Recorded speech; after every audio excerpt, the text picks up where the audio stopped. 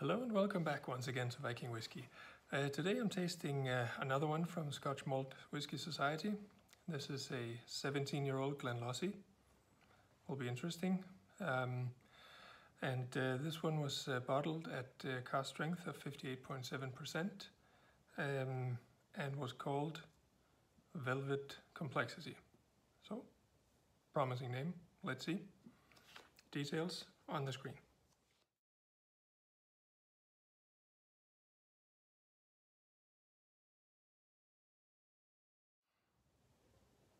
Okay, there we are. Very nice color. Let's have a whiff.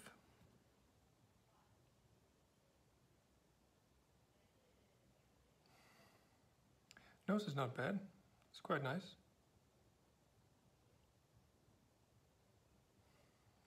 Alcohol is manageable.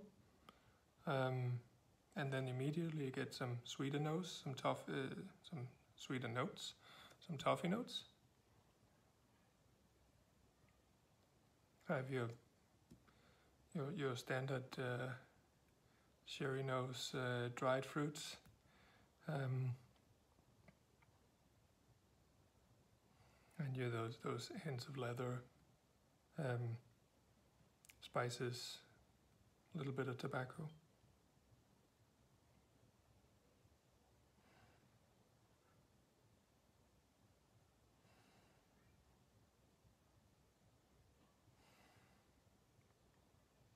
It's the tiniest smoky notes.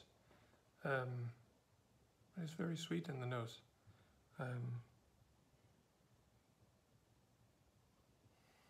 Also have your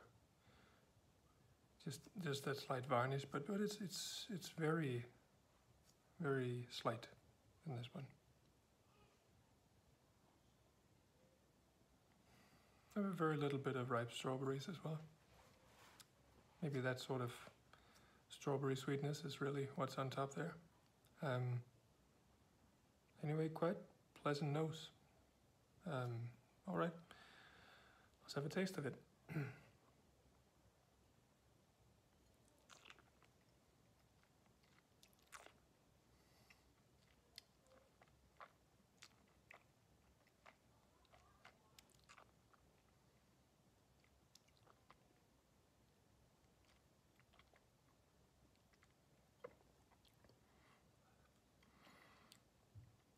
Obviously, the alcohol is stronger in the mouth.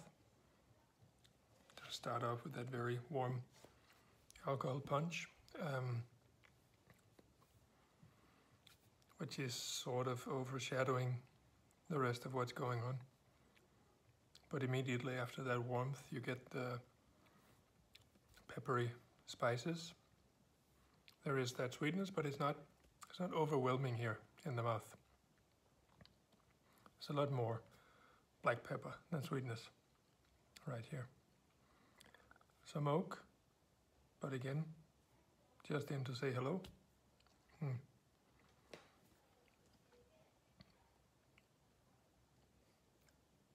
not bad at all. Getting some fruity notes now. I expect I'll get more in the second chew.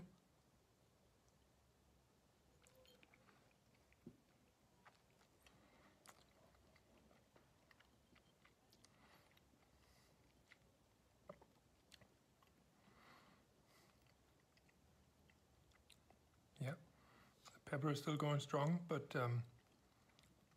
those fruitier notes are definitely coming more through here. Very dark berries. Might go with some plum, some blackcurrant.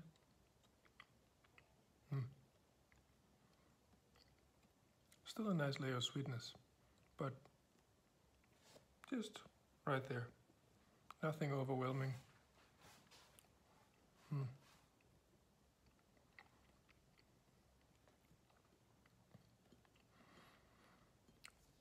Later on, you start to develop some of those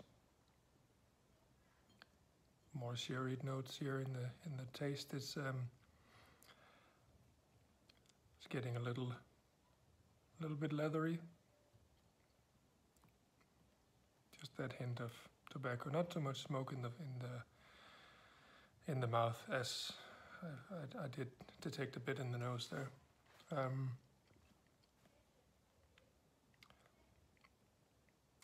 It's one of these where I constantly have this feeling, you know, just in 10 seconds it's going to go bitter on me. But so far it hasn't.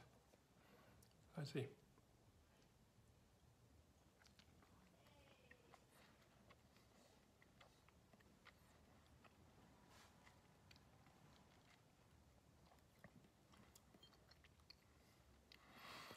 Here around the gums I have some charred wood. It's becoming very clear, sort of dominant. Or some totally burned out figs. Yeah.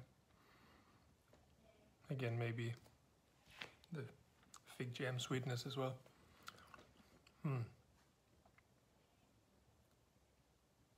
I will say that black pepper, fresh cracked black peppercorn is just really strong throughout.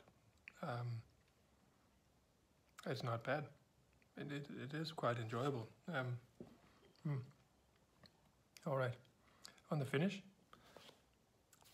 This is still the picture that I'm left with. Peppery, first of all. Then a little sweet, very little bit of oak, and just sort of slowly fade out. But really slowly, I mean, it's really staying peppery warm for a long time here. And that bitterness still hasn't shown up, which is good. Really makes for an enjoyable finish. This is surprisingly good. So to rate it, the nose.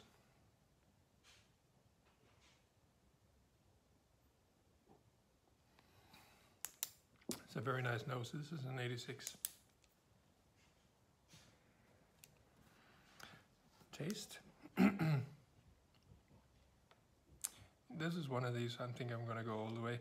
Also 86, and on the finish as well, 86. Just to make my math skills show off a little better today. Average, what do you say, 86? All right, great. Very nice one. I can recommend this one for sure. Thanks for watching. Hope you'll check in again next time. Cheers.